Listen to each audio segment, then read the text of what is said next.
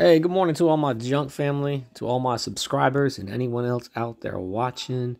So today, we're dropping off this load that you can see here. We picked this up from the previous day. Tried to get to the landfill before it rained. That's what the weather called for, but I checked the weather this morning. It said the rain was going to be coming later on, so it allowed us to get some work done. So we dropped off that load. Then we went to the scrap yard. I see CP Junk over there. He's out there getting it.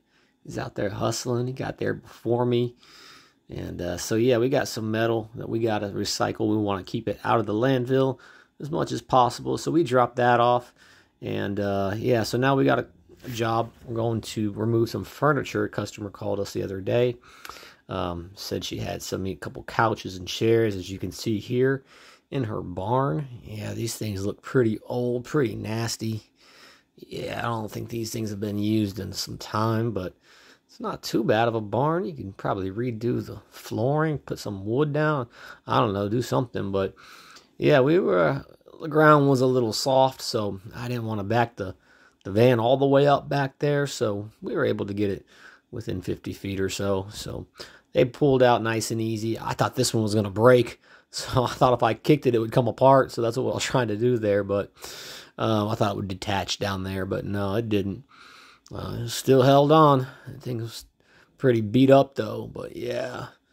Those sleeper sofas, those things are no jokes. And this is what she had inside. She had a treadmill. She said worked. It's the second one I did this week. We got this hutch. Got that bed, that trundle bed. We got the mattress, a couple dressers, as you can see here. So this is the trailer all loaded up. A lot of furniture.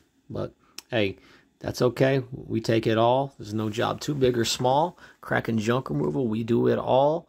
And so, we put some stuff in the van. But on the way out, we got a call to pick up some wood. Customer had cut down a tree. He just moved to the area from Montana. He's building a home. He's trying to clear the land.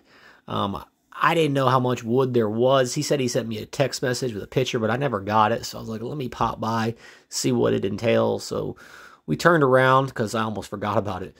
So we turned around and went over there. He gave us $100 for, picking up the scrap metal for him there, all that rebar. And on the way out, we decided, hey, let's try to hit up the donation center. So we went to Salvation Army to see if they were willing to accept any donations. Now, I gotta say, it's hit or miss with them. Sometimes they'll take stuff, other times they won't. But it just seems lately they've been getting a little too picky with the stuff. So unfortunately, sometimes I have to get rid of stuff that I would rather donate. I may have to find a new donation center. I don't know, we'll see.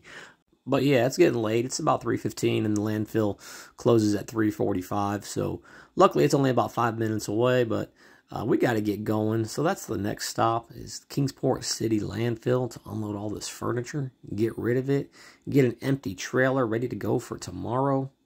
So they're upgrading the compactor and some of the other things at the Sullivan County transfer station in my area. And so when we pulled in, they said, tomorrow's the last day you can dump here. I said, what? They said, yeah, we're not accepting any trailers bigger than 6 feet long. I said, what? They said, yeah, you're going to have to take it over to the Bristol area or Bluntville. So we're going to have to figure something out. But yeah, this is where we normally drop stuff, furniture, that kind of stuff, trash, garbage, household waste. So we got one more day.